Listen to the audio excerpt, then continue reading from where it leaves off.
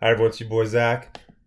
Wow, I actually sound better than I thought I did. I think this is the first video I've recorded since I had my sinus surgery, which was really three surgeries at once. It was three different procedures, just all under anesthesia.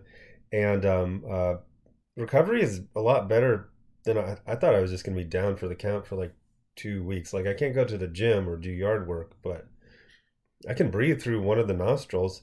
And everything you read online says you're going to be totally shut down for like 2 weeks. That being said, I cannot neti pot to save my life. I just basically I'm waterboarding myself like 5 times a day now. So I'm a forgiving guy. I'm never going to forgive the person who decided to fill in the this little box down here with just solid black on like every digital comment. It is so it draws the eye and it's such a bad decision. Before I start, is this you graphic novel, Rock and Roll Ninja graphic novel, and I've got to I'm compiling the backers list for the damaged and missing. This counts for books, posters, but also like this guy didn't get his dog tags, so making a list of that. I thought I had the dog tags, but I confused it with a different delivery, so it's still a couple more days for that. But I got all the Gemini mailers, and I'm ready to go once I get those. Thanks for sending that in. So technically, this could probably be a community post. I always look at the views, and while the first issue of this storyline, when I was reviewing it, got good views, the second one was just kind of like, man, it's like I don't need to do a review for every single issue. Now, originally 5 years ago, somebody super chatted me to get the trade paperback, and it became like a thing. And I lost the book, and then I found it, and then I forgot it's like the book's like 300 pages because it throws in the original Genosha storyline, and I was like, I remember the storyline pretty well, but correct me if I'm wrong, but all of the good moments were in the Uncanny X-Men issue. The New Mutants were basically filler where people would just get captured and escape, or there would be like one fight, you know what I mean? And the Bogdanov art on X Factor did not age very well at all. But this has been fantastic. Now, I know one of the things to talk about a writer is to call him a director, like from the movies, but this is more of a juggler, and the things that Chris Claremont can do is just amazing. But let's just stop for a very special shout out to Lucas Hamilton. So they're doing this man on the street, woman on the street thing to kind of catch you up on the storyline. And this guy, I mean, this is 1989, I think, 1990. I mean, just the whole, that's just... Now here's the deal. I had only really seriously started reading Marvel Comics in 1988. So I was only, 2 years into reading Marvel Comics. So when I see, this, I'm like, oh, this guy's a superhero. He's probably one of the Avengers. No. Turns out he's just Lucas Hamilton. he's got his own page on, the marvelfandom.com. Lucas Hamilton was interviewed by Manoli Wetherill about the X-Men trial at Genosha. So for 30 years, I always assumed he was either from... I mean, there's so many supporting characters that Chris... I'm not talking about superheroes. I'm just talking about regular, just, this is the freaking... This is Amanda Sefton. This is this. I was like, he's got to be something. For 30 years, it's like, he ain't nothing. He's something. No, he's just that. That's him. That's Lucas Hamilton right there. So I remember this very well. I will say that there's a problem in that, and you see this in all of the, almost all of the Jim Lee, Chris Claremont is. This is also a terrible tangent right there. It looks like he's standing on her shoulder. Chris Claremont wants to, do all of his storylines, and it's great. But he also likes to cram a lot in. And he doesn't give Jim Lee a chance to breathe and be his best self. So some of it works, but like the last few pages of this, you can tell it's just like, okay, we're wrapping things up. But I mean, stuff like this. This is a double page spread, and yes, it does kind of kill me that it wasn't perfectly... It's fine. It's fine. But I don't know. There's just something about this. Now, before the X-Men franchise was a dating app for lesbians, it was an adventure comic. It was an everything in the kitchen sink adventure comic. And this, you know, captured by the bad guys and put into a kangaroo court. It just art is so I remember being amazed at like this roof. Now I can look at this and say this is basically just like an hour of doodling, and it's pretty darn easy. The much more difficult thing is to get all of these characters standing next to each other in proportion. And well, the stairs kind of save your ass, but sometimes not so much. But it's just so much fun. He's juggling all of these characters, some of which were quite new at the time, and he understands them, he gets them. There's just little minor things like I'm looking at this, and that's like a muscular arm, but that's not a cable arm. You know what I mean? And he's got a cable right there.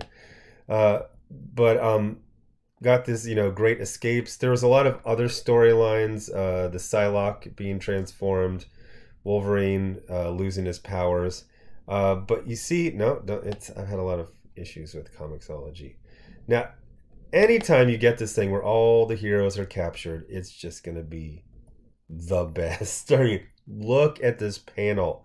Look at the composition. There are so many things happening in this panel. This is an absolute masterpiece. Then, you know, since ain't no punks, they're always trying something.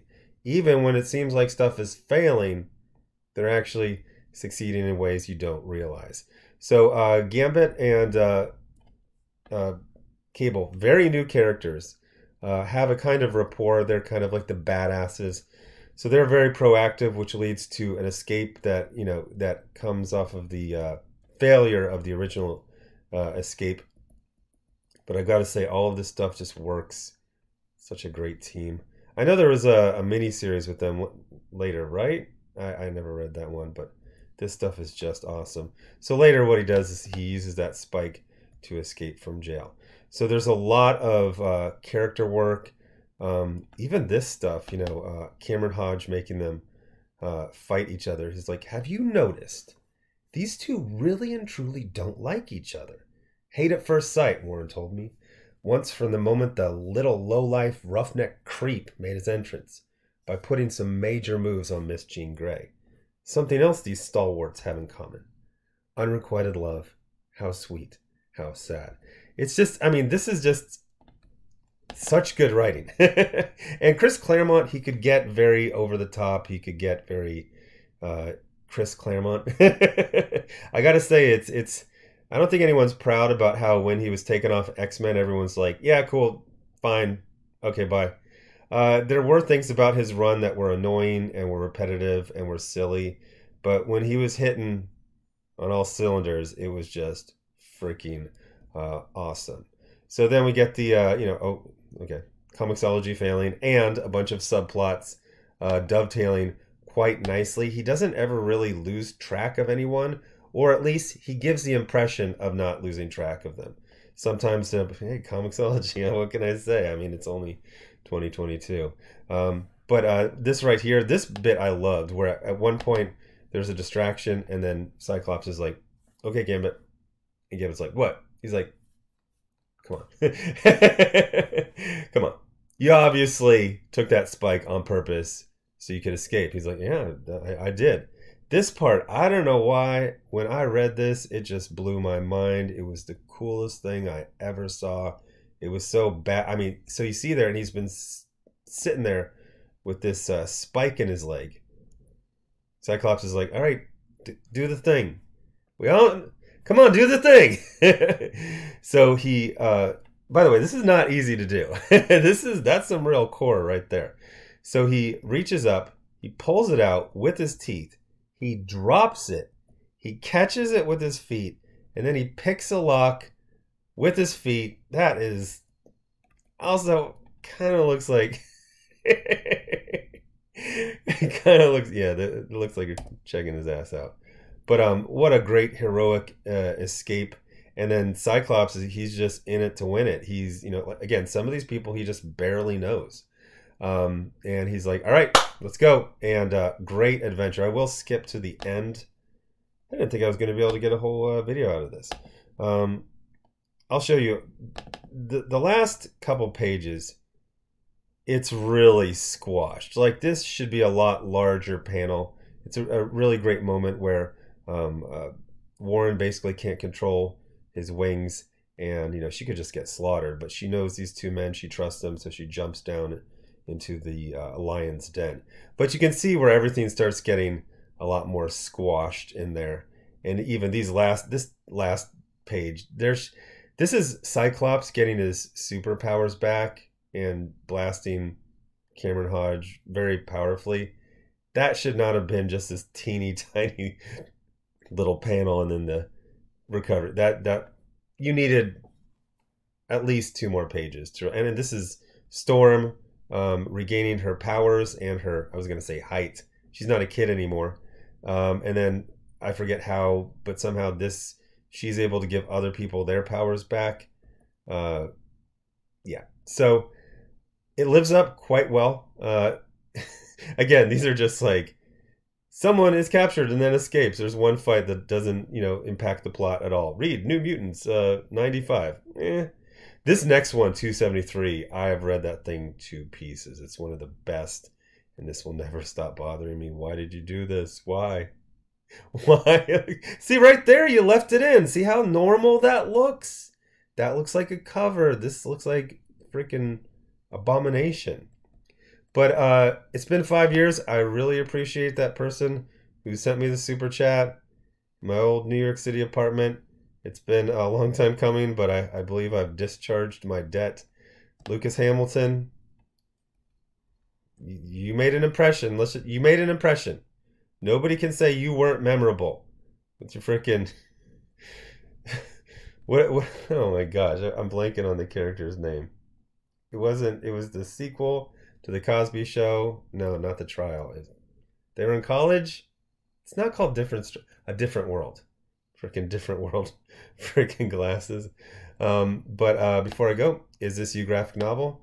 Rock and Roll Ninja graphic novel. Now I got to go get some tax payments postmarked very dramatically on the last day before they're due, and then I'm going to be packing up some stuff. Some of the, if you got like Knife Hand, Blind Spot, if you've gotten add-ons for some of the books that aren't ready yet, I've got some of the add-ons on hand, and I've got the Gemini mailers, so I'm just going to send the add-on, just basically just clearing out the warehouse over here. But that's what I'm going to be doing this weekend. Thanks for watching. Bye.